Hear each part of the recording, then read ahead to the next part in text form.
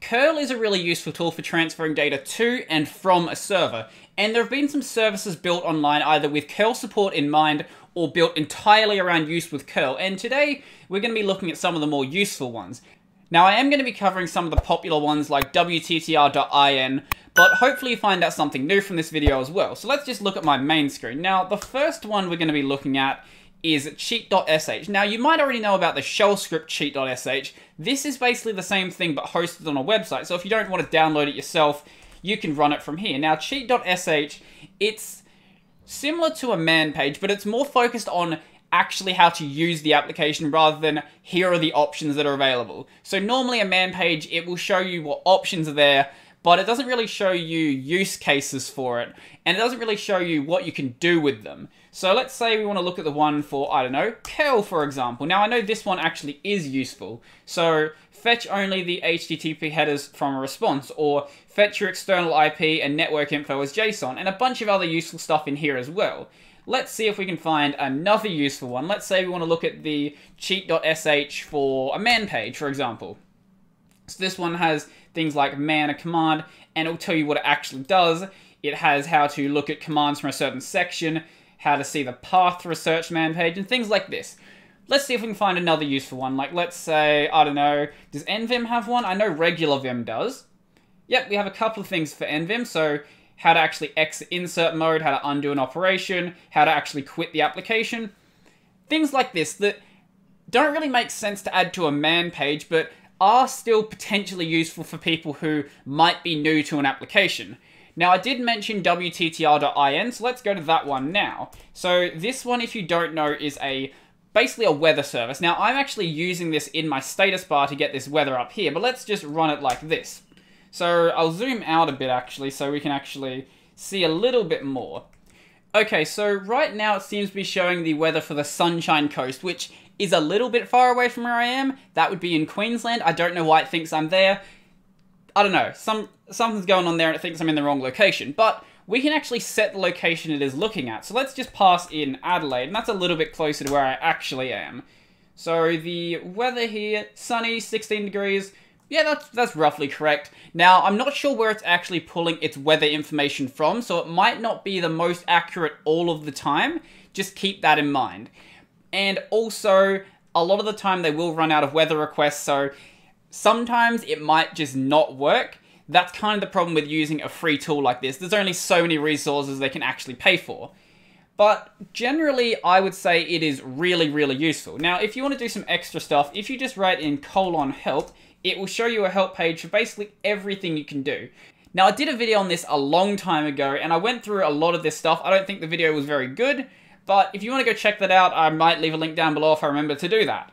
Now, let's check out the next one. So the next one we have is actually kind of cool. So I found out about this one really recently. So this is called qrenco.de. Now, what this is a QR code generator. So let's just pass in something like www.youtube.com. So if we run that, it will actually create a QR code. So let me just bring up my phone and see what's going to happen when we try to read this. As you can see here, I don't know if you can read it or not. It's not focusing on it. Right, because I've got my focus set to absolute focus. It says www.youtube.com, so it is loading in the information properly. Now, it is a very limited QR code generator, so don't try to do anything too complicated with it. I know it works perfectly fine for loading in a bit of text like this, but it is still a very small QR code, so trying to do too much information will basically get your data cut off, or it might try to throw an error. What about our next one? So the next one also, I would say, is pretty useful. Now, this is a dictionary, so you can get this dictionary just working on your system, and if you're using a dictionary a ton of the time, it's probably a better idea to do that. But if just on the off chance you need some sort of dictionary and you don't feel like installing one in your system, this will work well enough. Now, you might also notice that I'm using a different protocol here. So I'm not using HTTP anymore, I'm using the DICT protocol.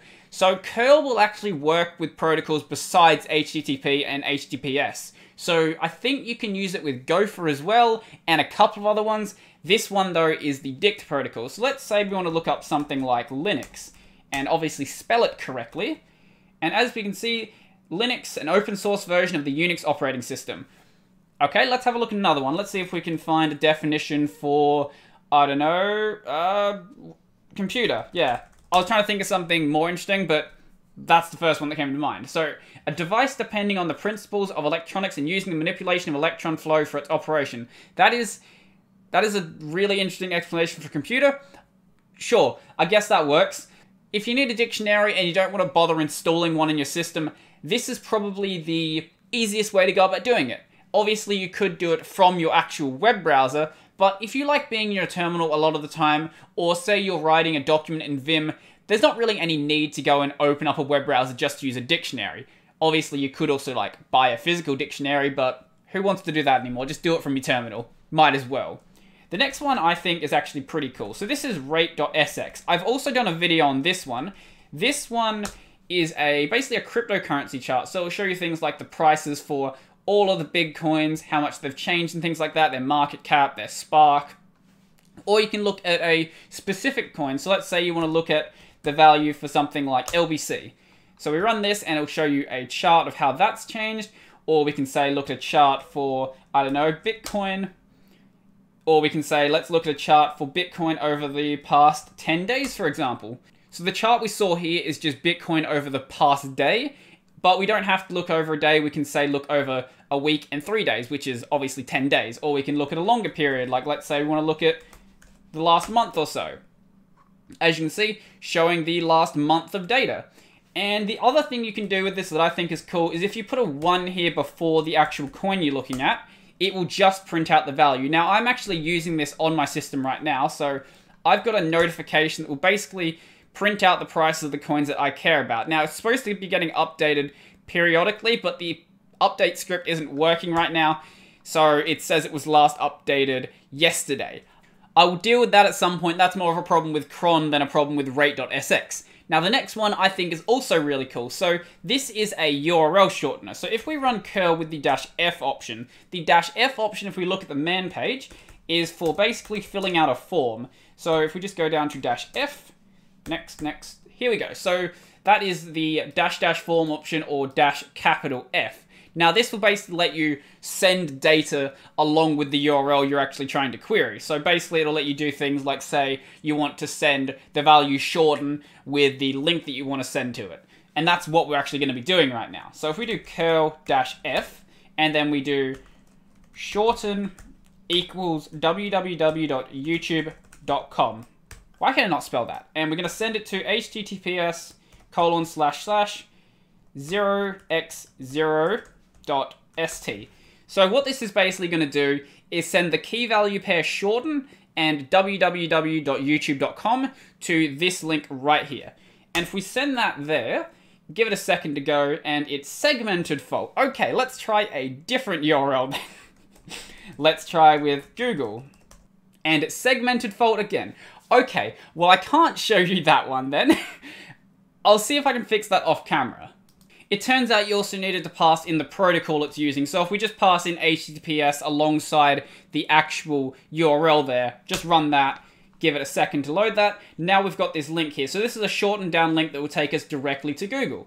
And as we can see, it is working just fine, google.com. So you can do that with any URL you want. Now this service does have some limitations on the sort of stuff you should be using it for, so don't use it for things like porn or malware or other stuff that the developer isn't really a fan of.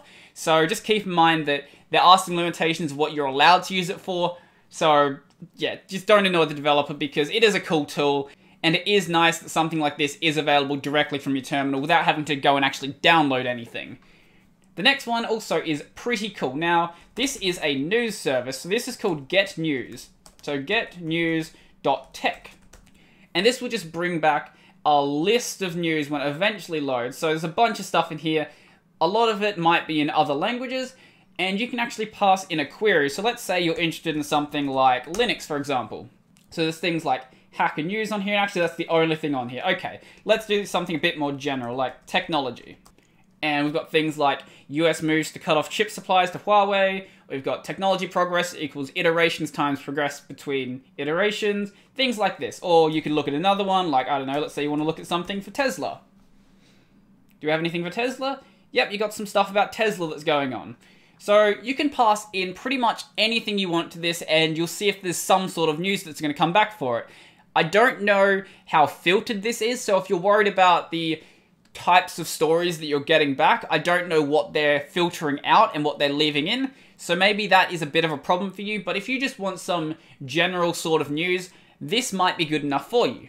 Now we've got 2 more left, and the first of the 2 we're going to be using a new option, so this is the -L option. Now -L, basically if the server reports that the page has been moved to a different location, it'll try to follow where the page has now moved to. So if we just run curl-L with this link right here, so this is a bit.ly link, and if we run this, this is the business card of Brian Jenks. I thought, hey, if I'm doing a video on curl, I might as well mention this. This is actually really cool. I know that he didn't come up with this himself, he kind of took it from someone else, but it's still a really cool idea to have a curlable business card. Now, there's 1 more left, and let's just run that one. So this is curl-parrot.live. Run this, and you get a dancing parrot. So I think that's where we're going to end this video on curl. Hopefully you found something new from this video. Obviously, this one here, not the most useful tool, but maybe something like rate.sx or the dictionary, or maybe even wttr.in was even useful for you. Hopefully you found something useful for this video, and yeah, I think curl is really cool. Maybe I'll do the curlable business card myself, maybe not, I don't know. We'll see what I decide to do. So I think that's pretty much everything for me, but before I go, I want to thank my patrons. A special thank you to Joachim, Nathan, Andrew, P.E. Road, Tony, Donald, Oculari, and Zilv. If you want to join the Patreon, there'll be a link to that down below, as well as my Amazon affiliate links where you can buy the gear I use on this channel, or just anything else you want, and I'll get a small kickback for it. Also remember to go check out my podcast, Tech Over Tea, that is available on Library and YouTube for the video version, and wherever you listen to podcasts for the audio version. Also remember to go smash the like button and leave me a comment down below, and remember to subscribe and ding the little bell icon down below as well.